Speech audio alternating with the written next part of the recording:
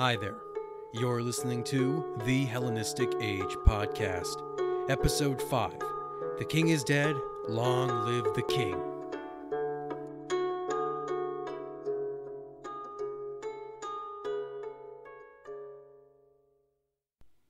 The character of Alexander the Great is as intriguing as he is complicated. Alexander is an incredibly polarizing character, heavily contrasted by the various cultures he left his mark upon. Chivalrous and noble, yet hedonistic and a despot. Reserved and philosophic, yet prone to anger and passion. It is difficult to definitively pin down the man, largely because we tend to look at his history through the filters of our times. Generals, kings, and men of all nations have attempted to imitate an idealized version of him, from Roman emperors to 19th century German authors, who thought of him as a state builder and bringer of Western culture to a decadent Oriental race. Alexander has been reviled in the Persian and Indian traditions, viewing him as a barbarian who viciously destroyed the prosperous Achaemenid Empire and subjected the peoples to Hellenistic overlordship. The tendency to name him the Great is something that many popular figures and historians tend to scoff at, assuming that the conquest of nations and the slaughtering of tens of thousands could hardly constitute a figure of virtue. Regardless of whatever moral character he may have, it is no doubt impossible to say that Alexander is not one of the most important and influential figures in all of human history. But the historiography from Alexander is almost entirely based upon sources written by authors born long after Alexander's death. The original sources written from the period have all effectively been lost over the march of time. Thankfully, we managed to have a collection of sources who use these original works, 5 main authors who form the basis of the historiography of Alexander's life and career. The first, and perhaps most thorough of these sources, is the Anabasis of Alexander, written sometime in the 2nd century AD by a Greek-speaking Roman historian named Arrian. Arrian, in clear emulation of Xenophon's Anabasis, thoroughly covers the military campaigns of Alexander in rather precise detail. The main source that Arrian utilized was the memoirs written by one of Alexander's subordinate commanders and childhood friend, Ptolemy, son of Lagos, later Ptolemy I Soter, who became king of Egypt in the wars of the Diodorous. We tend to get a more of a positive spin of Alexander's actions from Ptolemy, and by extension Arrian, which seems a bit convenient to begin with, given that much of Ptolemy's legitimacy as king is dependent on Alexander's unofficial blessing. Not to mention the rather dubious claim that Ptolemy, as a king, would not lie due to his regal duties, which is the claim that Arrian makes of why he relied on Ptolemy so much. As superficial an argument that would be today, this could probably stem from the fact that Ptolemy likely couldn't lie or stretch the truth too far in any one direction, considering the likelihood that veterans and other officials of Alexander's campaign could still be alive to dispute, including other kings. The other main source used by Arrian is the recordings of Nearchus, another childhood friend who is in charge of the navy Alexander ordered to be built at the Hydaspes River in modern Pakistan, documenting their adventures in ancient India. Arrian is also regarded as very trustworthy when it comes to the military practices of Alexander, given that Arrian himself was a cavalry commander in the Roman army, and would thus understand the nuances of leadership and battle more than sources whom might be considered quote-unquote armchair generals. In Arrian's eyes, what defined Alexander the most was pothos, a longing that pushed Alexander to try and constantly achieve great deeds and emulate the heroes like his ancestors Achilles and Heracles. The next author is Diodorous Siculus, writing in the middle of the 1st century BC, who penned his voluminous Library of History. Of the books that survive, the life of Alexander is among them, and it covers a wide range of perspectives of the king. As one scholar put it, the word library implies the vast collections of sources that Diodorus used, often not fact-checking and being a bit naive in his acceptance of the veracity of his sources.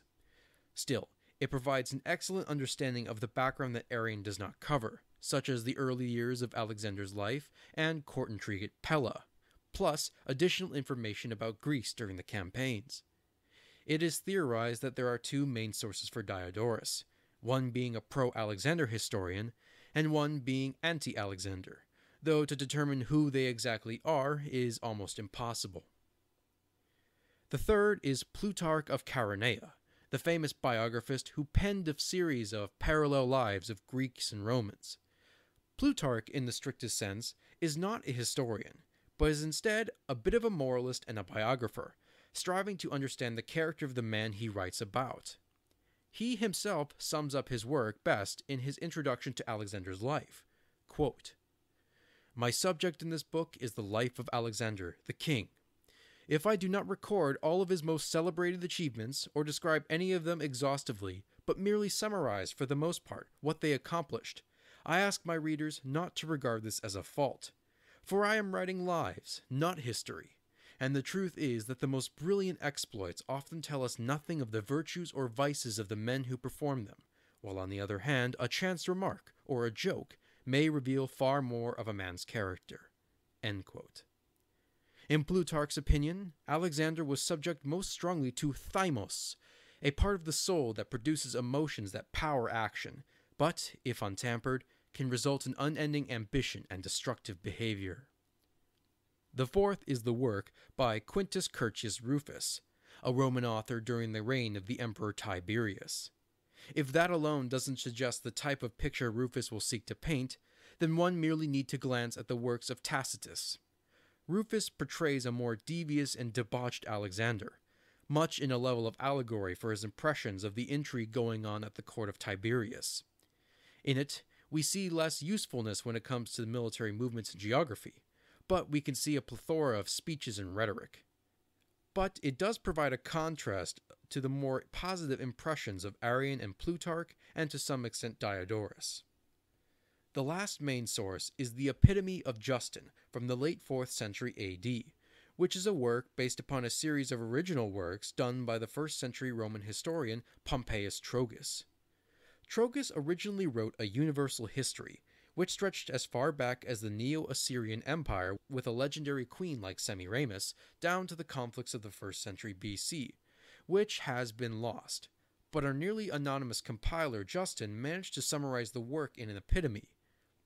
While the Epitome has moments of usefulness when it comes to assessing the life of Alexander, his true value lies in providing details of later Hellenistic history, and we will rely upon him more as the series progresses further down the line.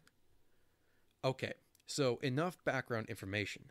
Let's begin with the life of Alexander in his early years. Alexander III was born on July the 20th, 356 BC, son of the Macedonian king Philip II, and the beautiful and highly ambitious Olympias. Olympias was a daughter of a king of Molossian Epirus, a neighboring Greek state to Macedonia, who had an ancestry reportedly linked back to the hero Achilles. Olympias and Philip apparently fell in love after meeting one another in some sort of religious mystery cult, and for some time she remained the principal wife of Philip. Typical of figures of great renown, both Alexander's birth and conception were filled with portents and omens, and boy, there are a lot of them. One story suggested Olympias' womb was struck by a thunderbolt, and Philip dreamt of sealing it. Apparently, you don't seal something that's empty, so that must mean she was already pregnant at this point. Another story is that Olympias, a priest in some Orphic snake cult, had somehow been impregnated by a divinity who took the form of a serpent. In some respects, this is possibly a later invention by Olympias herself to justify Alexander's heritage as bordering the line between man and divinity, given his ancestry to Achilles on Olympias' side and Heracles on Philip's. If Alexander was a son of Zeus Ammon, king of the gods themselves, then more the better for propaganda's sake. It also could be Olympias' creation after her and Philip's relationship had long since soured, and Alexander would undoubtedly be sort of a mama's boy, remaining strongly under her influence for his youth, much to Philip's chagrin. But even Alex would become tired of her manipulations, remarking at one point that she charged a high rent for 9 months of stay. Alexander's appearance was marked by a number of characteristics that many ancient scholars sought to interpret as signs of personality or temperament. Alexander was muscular, if slightly short and stocky, with a fair complexion and bit of a ruddy tinge on his cheeks, blondish brown hair and a slight heterochromia of the eyes, meaning that one was slightly different color than the other. Most notably, he had a particular style to him that many rulers, both in the Hellenistic period and onwards, would try to imitate. He seemed to carry himself with a slightly tilted neck, and his eyes looking longingly towards the distance above, ever the present youth. Virtually almost all of the portraits on coins, statues, and mosaics seem to capture this aspect of Alexander, and some scholars suggest that Alexander's characteristic turn of the head was actually the result of a deformity of the vertebrae of the neck, a la scoliosis. Raised at the court of Pella, Alexander was taught in matters both academic and martial. Typical noble Macedonian military upbringing included hunting and various forms of athletic training, horsemanship, and sparring. Alexander had a number of tutors and pedagogues, but the most famous of all is the philosopher-scientist Aristotle. It seems that Aristotle didn't harbor any hard feelings about Philip sacking his native city of Stagira, and he took to Alexander with apparently great fondness, which was reciprocated in turn.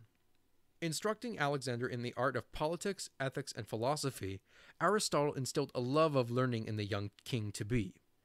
The relationship can be most testified to by Aristotle's gift of an annotated version of Homer's Iliad, something that Alexander would carry with him in his march across Asia, surprising considering that it would have been a large scroll, which Alexander kept tucked underneath his pillow along with a dagger, so the discomfort appears to have been worth the price of reading. The Iliad in particular played a strong role in the psychology and motivations of Alexander throughout his life. Stressing Arrian's theme of pothos, the ambitions of Alexander were fostered partially by the semi-divine heritage both sides of the family seemed to express. Alexander felt a kinship and parallel to Achilles, the greatest hero in the Greek world, paying his respects at the supposed site of Troy later in his campaigns. In many ways, the martial ethos and desire to perform great deeds in the style of these heroes helped add to the restless nature of Alexander. The question of the blurring line between divinity and humanity is something that will be ever present throughout his campaigns, and in future episodes I wish to speak about it more. Of course, like his conception and birth, Alexander's youthhood could not be lacking any hints of greatness. Signs of his intelligence, bravery, and ambition appear in a number of anecdotes. As a boy, he would often complain about his father's victories, based upon the perception that the more places and peoples Philip conquered, the less he himself would also be able to conquer in turn. In a particularly famous incident, Philip was receiving a Thessalian horse seller who was trying to sell a prize stallion named Bucephalus for the rather ridiculous sum of 13 talents, which is an absolutely enormous amount of money. While watching each rider failing to break the steed, Alexander brazenly complained to his father that he alone knew how to calm the beast, and even offered to pay if he had failed. Philip, both fearful, given that falling off a horse could easily have killed someone in these days before modern medicine, and partially amused, he beckoned Alexander to try. Alexander deduced that it was the horse's own shadow being cast by the sun which was spooking it, and coaxed it away in the other direction. He then proceeded to mount and then break Bucephalus to the jubilant cheering of everyone around. Both this scene and Bucephalus will be commonly depicted in art, and Bucephalus will serve as Alexander's noble steed until his death in the Indian campaigns. In addition to his tutors, Alexander was surrounded by a cadre of close friends and companions that were educated in the same manner given their noble status. Ptolemy, son of Lagos, Nearchus, Eumenes of Cardia, and Leonatus, among others, would all be key players in the wars of the successors, and many of them would become kings in their own right. The closest of these friends would be Hephaestion, his lifelong companion, the Patroclus to Alexander's Achilles, and possibly his lover. I need to clarify what I mean when I speak about the sexuality of Alexander, who had a number of relationships that both explicitly and implicitly suggest amorous or sexual bonds. Our notion of homosexuality and heterosexuality differs from that of the period of Alexander. It was not uncommon for men to take other male lovers without the strict social implications that such an act would mean today. It was a relatively common Greek practice, for example in the pederasty of the Spartans and the Theban military bunks. In any case, Hephaestion would remain a close confidant of Alexander, with one proverbial incident stressing the closeness of the pair, when Darius III's mother mistook Hephaestion for the Macedonian king, to which Alexander courteously replied, "He too is Alexander." Philip, despite the rather toxic influence of Olympias against him, had Alexander remain the principal heir of the throne, and was clearly very proud of the latent talents of his son. Rejoicing at Alexander's breaking of Bucephalus, he reportedly exclaimed, quote, "My boy, you must find a kingdom which is your equal. Macedonia is too small for you." Philip fostered Alexander's education with tutors and gave him considerable command of power.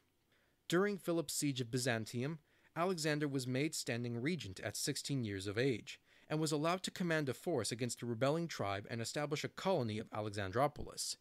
Never one for modesty, this would be the first of many cities he named after himself. Alexander was also the head of the companion cavalry charge that crushed the line of the Theban sacred band at the Battle of Chaeronea in 338 as well. Still, there was a level of insecurity of Alexander that had led to some rather icy moments that damaged the relationship between he and his father. The breakdown of Philip and Olympias' marriage created intense friction between the two, largely as a result of Olympias' personality and the polygamous practices of the Macedonian kings. Philip at one point had apparently betrothed Alexander's half-brother, Philip Aridaeus, a figure of questionable intelligence, to a princess of Caria for a military alliance. Alex, disturbed at the implications, intercepted the Carian leader, and insulted Aridaeus, offering his own hand instead. Philip then furiously scolded Alexander, pointing out that Alexander was not worth the hand of a barbarian princess anyways, and attempted to banish some of Alexander's personal entourage of friends, including Ptolemy and Nearchus.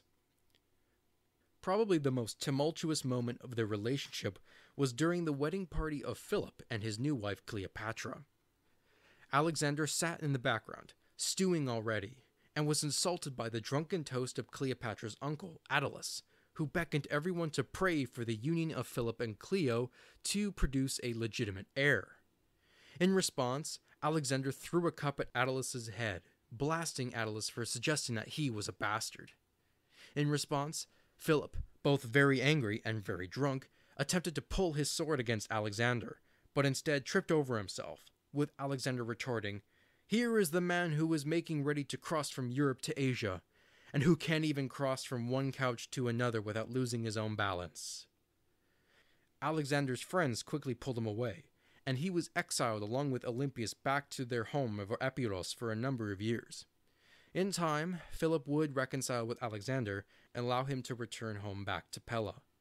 Unfortunately, father-son bonding time would not last for long. In 336, Philip hosted a royal banquet and games to celebrate the union of his daughter Cleopatra with his brother-in-law, Alexander of Epirus.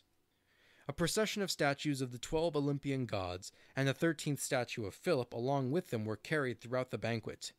It seems that Philip himself was no stranger to self-aggrandizement, like Alexander. Philip had recently declared to his Greek allies in the League of Corinth that he had sought to invade Persia, to right the sacrilege inflicted by Xerxes in the Second Persian invasion on the Greek peoples, and his general Parmenion was already making steady progress in the initial forays into Asia Minor. Things seemed to be going quite well for the Argead household. Well, things didn't go so well.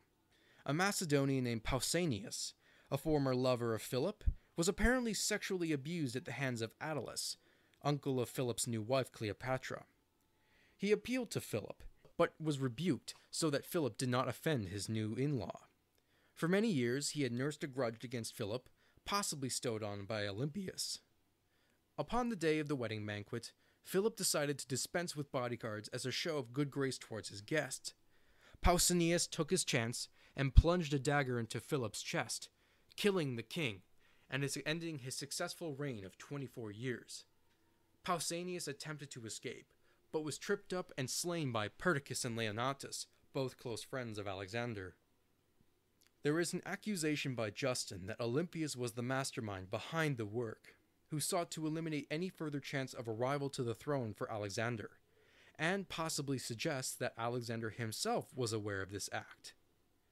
It is rather suspicious that Pausanias decided to wait until this very day, which would allow Alexander to immediately assume direct control, and with Pausanias dead, any chance of information from confession is impossible.